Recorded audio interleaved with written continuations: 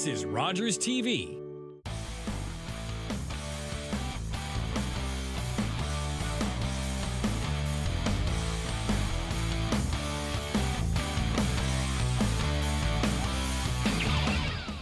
Welcome, everybody, to Canadian Sober, eh? I'm your host and resident alcoholic, Dougie Fresh. So glad you're with us today. So when somebody joins recovery, it could include a ton of things, struggles. I can tell you my first year in Alcoholics Anonymous or in AA or any other recovery program, it was a struggle. And some of us have more struggles than others, and some of us have it really, really easy. It just depends on the way it goes, I guess. I had the opportunity to listen to our next guest's story last week, and I can tell you that this guy is the real deal, and he's here for the real reasons. And I'm so blessed and glad that he wanted to join us today. So please, at home, eating your popcorn, give it up for John. How you doing, John? I'm doing well today. Thank you, Doug, for having me. Oh, I'm so glad you're here, man. Thanks for being here. So can you tell the world that's watching who John is? Well, I'm a fellow who was unfortunately I grew up in a real traumatic way right from the get-go. I survived a plane crash at the early age of 2.5, and I was with my mother and my grandfather, and so as a result of that tragedy, it really kicked off a whole lot of pain, a whole lot of dysfunction, a whole lot of hurt in my world. And as unfortunate as it was, I believe today it's my fortune, really. I consider myself a miracle in more ways than one. But that plane accident, led me to a long stay, a long history of visits at the Sick Kids Hospital in the burn unit. There was a lot of pain there, and not just myself or my mother, but my immediate family, my household. The family in the household was very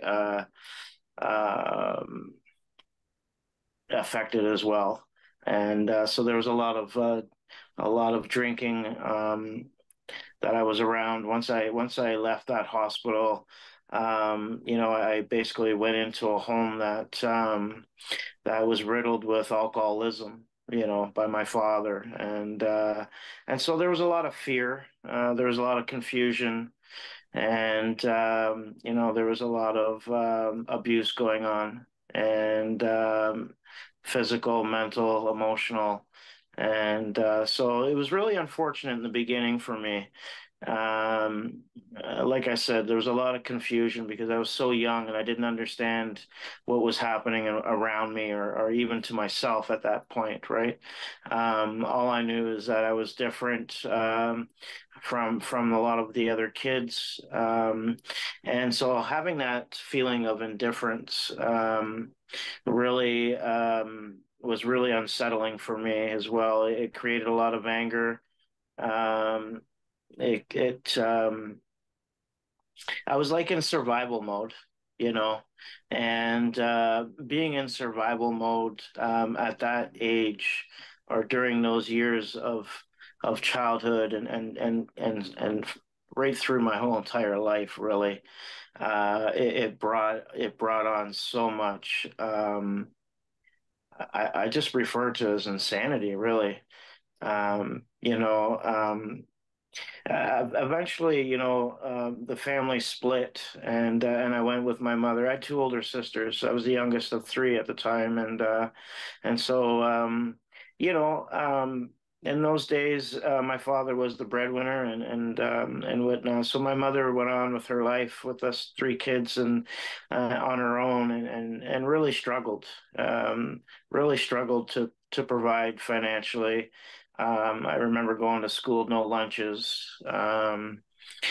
You know, just a lot of not having material things as most kids would have. You know, I never had like any kind of new bike for per se or any designer clothes or anything like that. That was just not even that wasn't even possible. So really, I grew up real fast, real hard. Whether it was in the schoolyard fighting or in the neighborhood fighting, I was constantly stealing from other kids while on recess. I remember one particular time in my life where it was normal for me to go back into the school while on recess and go into other kids' lunch bags and lunch pails and whatnot and take food while no one was around just so that I could eat. And you know, I just that was like the norm for me. You know, I just that was just my life, and I really didn't see any other way or know any other way. And so that really created a lot of alcoholism related characteristics, if you will, right? And so as time went on, um, you know, and I got introduced to alcohol at around the age of 12, 13 years old. That that was a sense of relief for me. That effect really had a sense of it was like an escape for me. Because what was going on inside my mind and my body was turmoil. It was pain, and I had just a sense of feeling of ah, you know, when I started drinking at an early age. And you know, it just started out like a weekend type of events, you know, with these older kids that I would hang out with in the neighborhood, and but you know, having those ism type characteristics at such an early age, that weekend fun really turned into quickly turned into any chance I could get. I would want that effect. You know, I would escape how I thought or how I felt, and you know, the family was very dysfunction, like I mentioned. So there was a lot of times where I was in trouble at home, you know, and I sustained a lot of physical abuse, a lot of mental abuse, emotional abuse as a result of just the pressures of life. You know, my mother didn't have it easy by any means. I know she did the best she could, but you know, when it was all said and done, it was just really, really unfortunate upbringing. Um, you know, and so any chance I could get, I would drink to escape my thoughts, my emotions, and so it caused a great deal of pain on top of what I had already been experiencing from within, and so I quickly got myself into trouble with the law.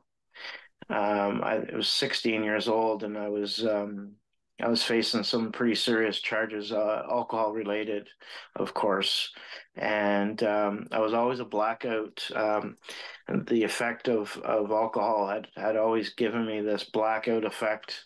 So I didn't even know. You know, so out of control in so many aspects within my own mind and my own body. So I was introduced to the law at the age of 16, and you know, like um by this time, I had suicidal thoughts. Um, I hated my life. I hated who I had become. I hated that survival mode, right? And so I was always constantly lashing out, like I said. And so the troubles with the law came really, really quick in my life, at the early age of 16. And by this time, my father wasn't able or capable of giving me any attention. So I had this sense of neglect, and it was tough. It was really, really tough. But I was first introduced to Alcoholics Anonymous when I was 16, and I just couldn't get it, and so my troubles and with the law continued. I found myself involved with motorcycle clubs like the Hells Angels and the Red Devils, and I quickly got onto their program, and just the troubles just continued. But my ins and outs of Alcoholics Anonymous at an early age finally led to me wanting to end the insanity of alcoholism, and I've finally been able to maintain some continuous sobriety, and I was fortunate enough to have a large support network.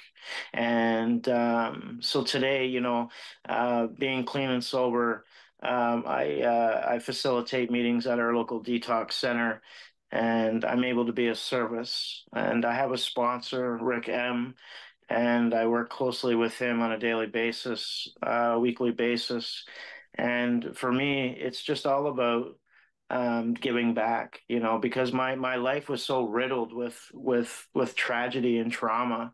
I quickly want to mention that I'd lost my sister, my father, and my half brother, all related or indirectly related to alcoholism. So, it's just one of those things where that miracle, I believe, is in the program of Alcoholics Anonymous. And there's been a plan for me all along. I truly believe that my mess is now my message, and I'm able to pay forward a message of hope. And it's been a ride. It's been a ride. It hasn't been easy by any stretch of the imagination, but sponsorship and a home group has really allowed me to feel a part of today, and which I wasn't able to have that sense of part of feeling in my life. So today, living clean and sober hasn't been easy, but it's been well worth it.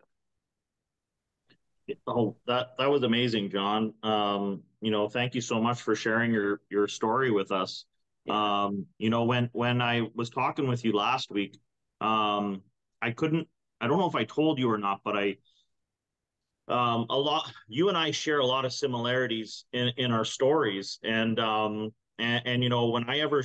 whenever I share my story, people will say, you know, how were you that person and then this person today?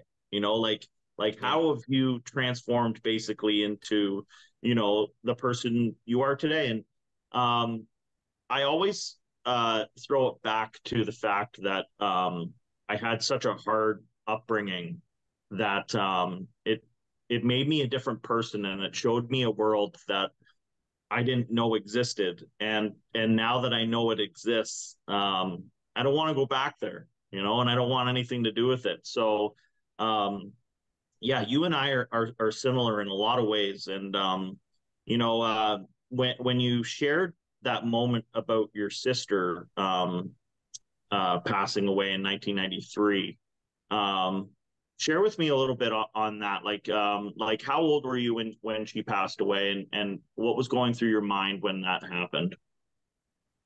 I was I had just turned 18 years old, and again, I was in trouble with the law. I was at a tail end of a sentence, and so yeah, my sister, she had her own struggles with alcoholism and addiction, and she, she struggled real bad, and she couldn't find the gift of recovery, and so she ended up in some serious abusive relationships, and that's what took her. And she was murdered. She was beaten to death and sexually assaulted to death by her partner, and that event itself, to watch my mom, especially my mom, the pain and that was very, very devastating for me. The effect of watching my mom, and just knowing, or having this vision of what my sister had gone through that particular night, the events that unfolded that night, and not being able to be there, Mm. uh, was really traumatizing. Really, Mm. really traumatizing. Yeah. I can't imagine, you know, going through something like that. Um, you had such like you mentioned, you had such an upbringing with the law and, detention centers and, all this other stuff. Um, you said you work at a treatment facility or you volunteer at a treatment facility right now. Yeah. What's it like volunteering at a treatment facility? And when you see somebody that comes in that maybe reminds you of you, Yeah. um, is your approach to them a little different than maybe somebody else? I'll tell you, all the years of my ins and outs of Alcoholics Anonymous, it was just always about me, and so the difference between then and now, being sober today, I'm able to use this service work at the detox center. um, it's just so beautiful. It's such a beautiful experience, and it enhanced my recovery. It enhanced uh, hope. It really delivers a sense of hope, for me, as well as these men and women in the detox. Because, like I shared, my recovery this time around has not been easy by any stretch of the imagination. Looking at myself and who I was and who I had become, and going through all that mess, you know, and to be able to come out onto the other side. Um, and still share this message of hope with people, even while I'm struggling within my own recovery. It's just a miraculous thing. It's just amazing, and I've had some really strong feedback from the clients in the detox, and it's like one alcoholic helping another, Yeah. and I see myself through these other people.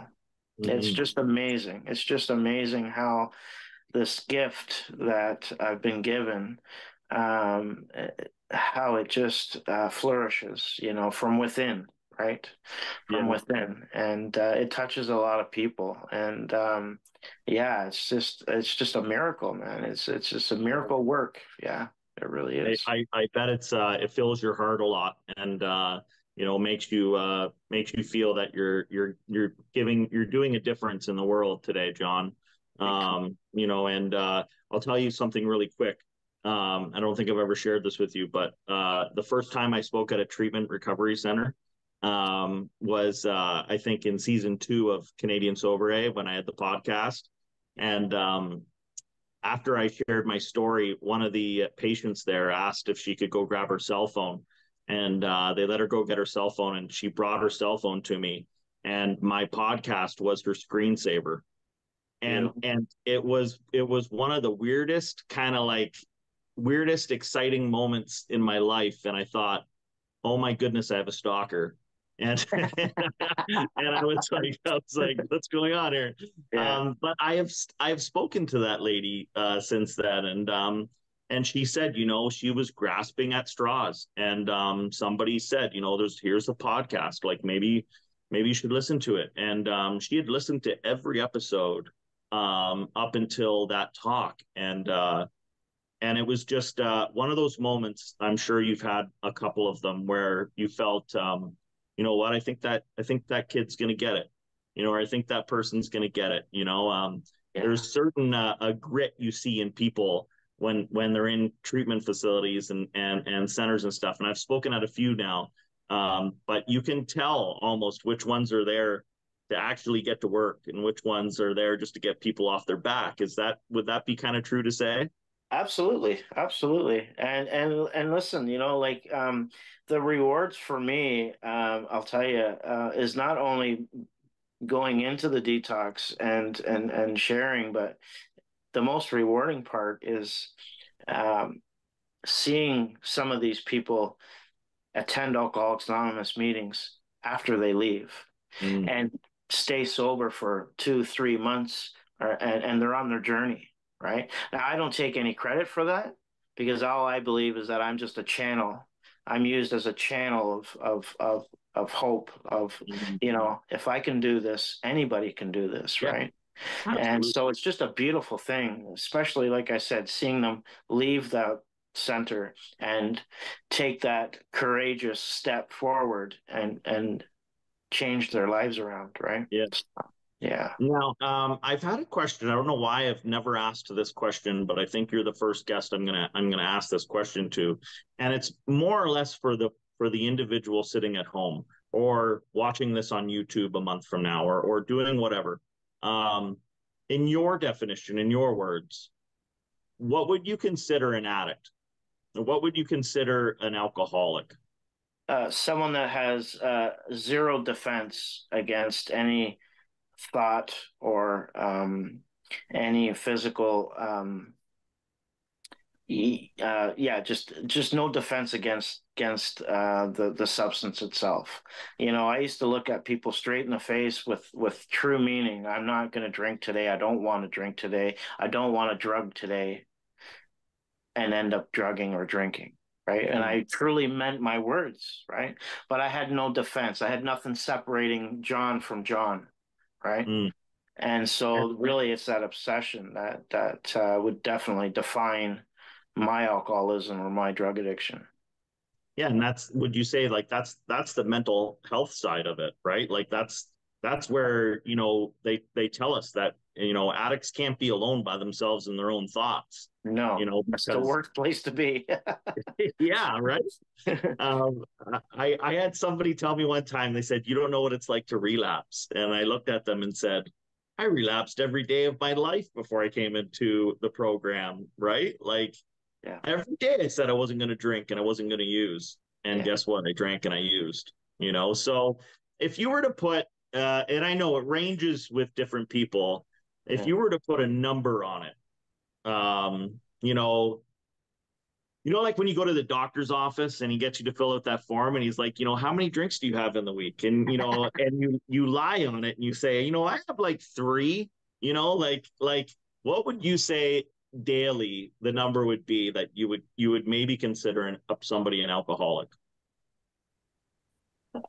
Um, you know, that's a good question because I find that there's different types of alcoholics, you know.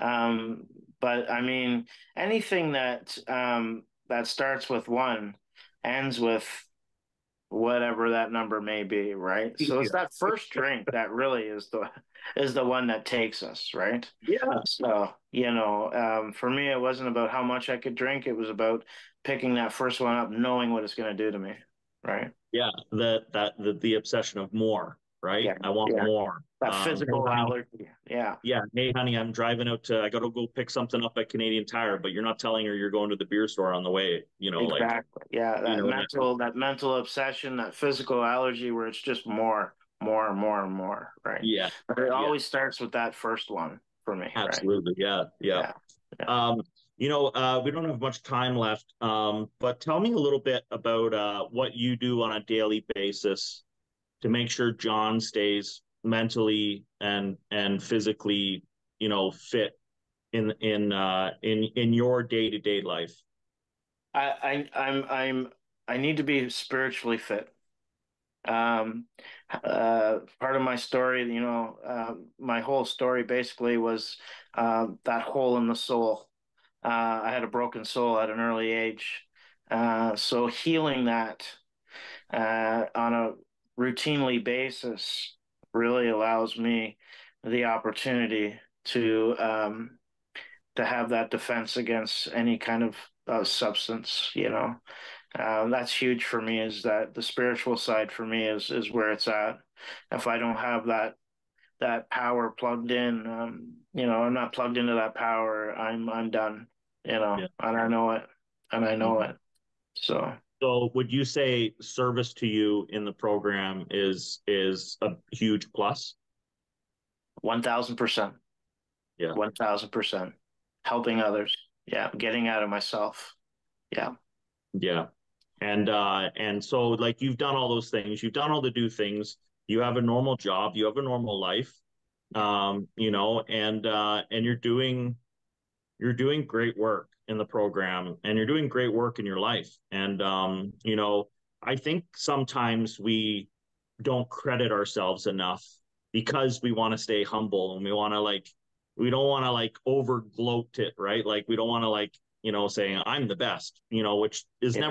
never the case. But um, you know, I'm sitting here today, John, after listening to your story and knowing you for a little while. You definitely are a recovery warrior, my friend. And I hope you know you mentioned struggles. We all go through struggles. I can tell you that I go through struggles 8+ years sober. So just keep on the right side of the tracks. Keep doing the do things, and I'll see you at the party someday. You bet. You And we'll bet. have a coffee, and we'll hug it out. And I'm just grateful to know you today. I really appreciate you having me on, Dougie. I really do. Oh yeah, man, it was a blast. Thank you so much. Right on. Thanks everybody for joining us today on Canadian Sober A. Join me next week when I'll have another amazing guest like John on, and we'll chat a little bit more then. Peace and love, everybody, wherever you are. See you next week.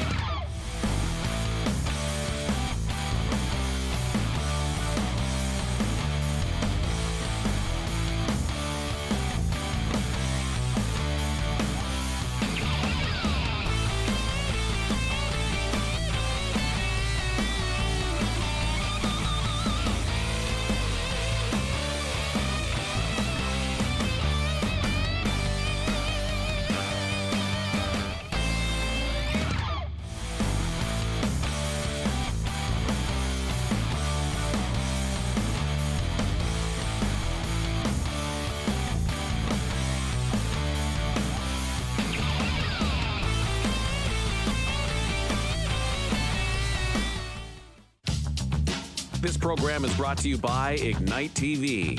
Now you're in command. Visit Rogers.com for more details.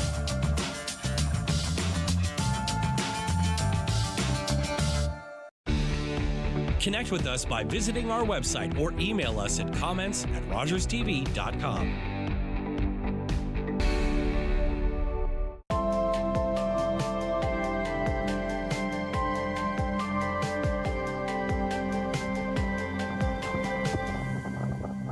October 5th, 2014, my daughter was hit by a train. She was walking along the sides of the tracks, and it shattered her world. Hello, I'm Liz Dowdsville, Lieutenant Governor of Ontario.